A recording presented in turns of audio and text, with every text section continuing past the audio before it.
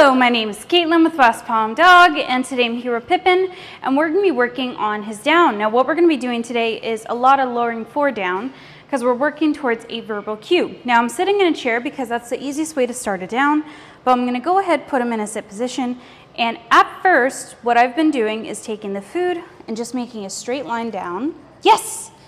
And the second he's down, I'm quickly treating multiple times to imply that stay. Okay, and I'm tapping on the head to release that behavior. So we're gonna go ahead and do that a couple more times just to warm up Pippin. Hey. Yes. And you see, these multiple treats are going to imply a stay, just like we would for sit, okay? And it'll prevent Pippin from just popping up and walking away. All right, one more time.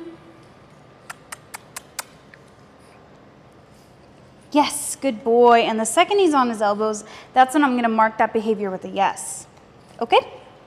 Now what I'm going to do is I'm going to start pointing to the ground instead of completely luring by his nose.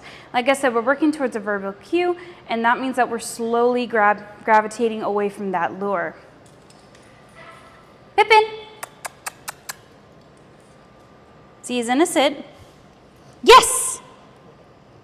And the second he's on his elbows, I'm still marking that behavior the same. That's that magic moment. Okay? I'm going to toss some food and we're going to do that again. Pippin!